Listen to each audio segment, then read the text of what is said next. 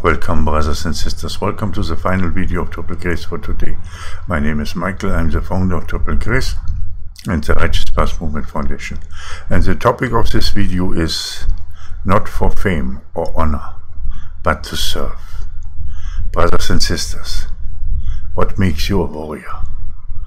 That you are willing and able to give your life for one another and for the kingdom of God. Even if nobody will see it.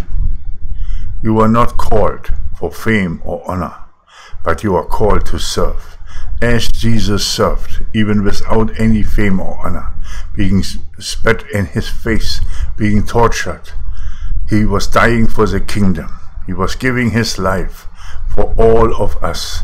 And so the warriors in the remnant army of Zion, of New Zion, will also do the same.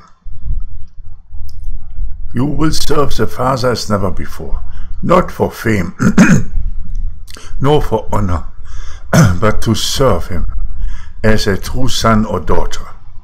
As Jesus did, you will walk in the image of our Lord and Savior Jesus Christ, to continue his ministry, to save the house of Israel, because Jesus came for the lost sheep of the house of Israel, and so you will gather them together.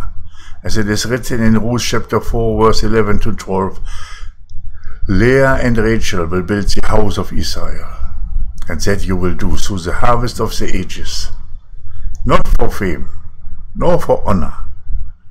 It doesn't matter if you will make it in public or not. When you give your life, and even in the darkest corners, nobody will ever know about it. Your name will never be put in the book of records in this world. It doesn't matter, because your name is already written in the kingdom of heaven. Not for fame or honor, but to serve. That's the reason why the Lord says in Revelation chapter 1 verse 8, I have made you kings and priests, because you already have your honor in the heavens as a co-heir with our Lord and Savior Jesus Christ. And you are called to serve in the holy place as a priest, as the Lord himself, God Almighty the Father, has called Aaron's tribe to be the first priest in the holy place, to serve him. So you will also be a priest under the commander-in-chief, under the high priest, Jesus Christ.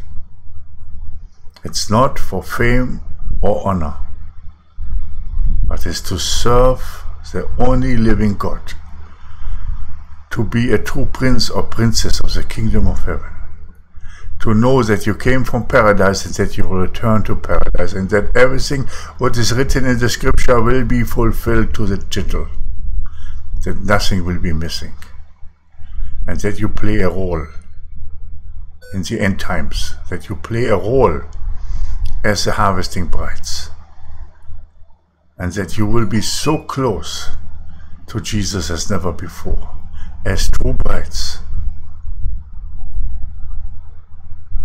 He will walk with us for 40 days, and then we will continue in his footsteps as his image is here on earth. And all will be fulfilled, and the multitude clothed in white will be gathered, that will stand at the base of Mount Zion, and there it will be raptured into paradise and eternal life. Brothers and sisters, remember, when you are in a dark place, that it's not for fame nor honor. It is not for you to make yourself a name in the world. It is not for you to be seen as the greatest. Remember always that your name is already written in heaven, and rejoice over that you are part of the kingdom, and that you do not belong to this fallen world. So no matter what this world will do to you, they cannot remove your seat in the throne room. They cannot remove your place in the kingdom of heaven. They cannot take your name out of the book of life. It's not for fame or honor in this world, not for a Nobel Prize, not for any prizes for achievements or anything. No, It is to serve. To serve the kingdom of God and to serve the Father as never before. To walk as a true son and daughter in the midst of darkness. To be the beacon of light and the rock in the storm. To fulfill your destiny. And you will be sent out by Jesus with all the blessings and resources you need. You are chosen because you are not seeking fame or honor. You are not seeking to be called a bishop, an apostle, a prophet, or anything like that. You were chosen because you have volunteered to serve. And if necessary, to give your life in the darkest places, where nobody will see it, where nobody will praise your name, where nobody will put you in the history books of this world. But you will give your life for the one that you will be standing in the gap if necessary.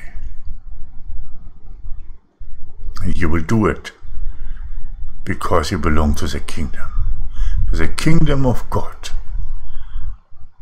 And you are serving the only living God, God Almighty, who will send you forth into these dark places to set the captives free, because he has mercy with all of his creation. And he will not allow that Satan will win, nor that he will trap his creation forevermore. It is not for fame or honor. Remember that always, brothers and sisters. And when such spirits come in that you seek fame or honor, rebuke them in Jesus' name. Always have in mind the example of our Lord and Savior Jesus Christ, how he served the Father. Copy it. Walk the path of Jesus. Brothers and sisters, be blessed. Be blessed in the name of the Father, the Son, and the Holy Spirit. Amen and amen. Maranatha.